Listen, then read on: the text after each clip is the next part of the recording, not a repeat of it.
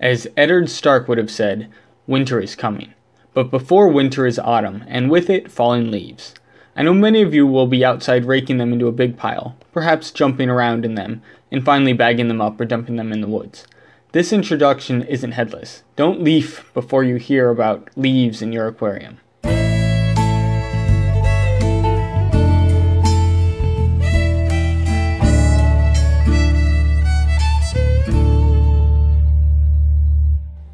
Okay, bad puns aside, leaves can provide many beneficial effects to your aquarium. Let's start off with a brief look at the science. Leaves will release humic substances. These organic compounds will stain your water yellow or brown and work to lower the pH. In addition, they have anti-fungal and anti-bacterial properties and reduce heavy metal content in your aquarium. This is a similar effect to adding new driftwood. Many fish benefit greatly from this type of chemistry because it emulates their natural environment. Examples include Apistogramma, discus, angelfish, geophagus, and other South American cichlids. The tea-stained water will help reduce the light, which may comfort some of the shyer species. In addition, reduced lighting helps. Besides providing some healthy bonuses to your aquarium, leaves also help with fish spawning.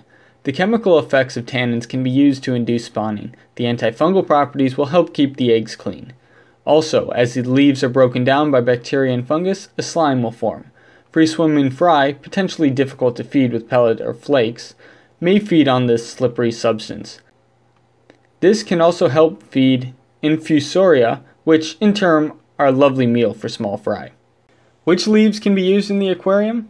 I have experience using Indian almond, Catappa, and oak leaves. Indian almond and Catappa leaves are fairly easily ordered online. However, I live in the United States and the oak tree is fairly common. You can't beat free. When collecting leaves, only collect those that have browned and fallen.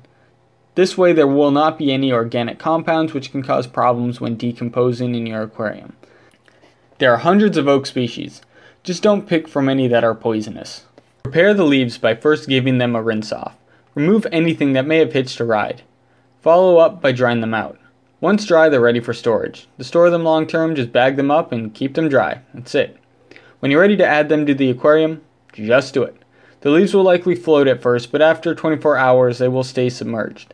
Since they're affecting the water chemistry, it's best to add a little at first. You can always increase the effect later. There is no need to remove the leaves as they will completely decompose, but you're more than welcome to. Add more when the previous batch has been reduced.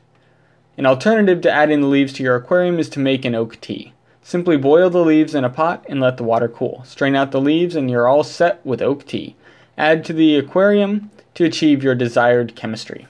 In addition to leaves and driftwood, many aquariums use European alder cones to add tannins to the water and significantly lower the pH. If you're fortunate to live in the continent of Europe, you may be able to collect the cones yourself. There have been some introduction to the central and northeast United States and Canada, but otherwise you'll have to search online. Alder cones are much more powerful than leaves. It may be best to create a separate bucket of concentrated black water and add to your aquarium to get the desired effect. This information was primarily taken from Colin Dunlop's article. If you would like to read the full article, check out the links in the description below. You can follow me at facebook.com/aquastudent, and before you leave, hit that like button and leave me a comment with your experiences. Tank on, amigos.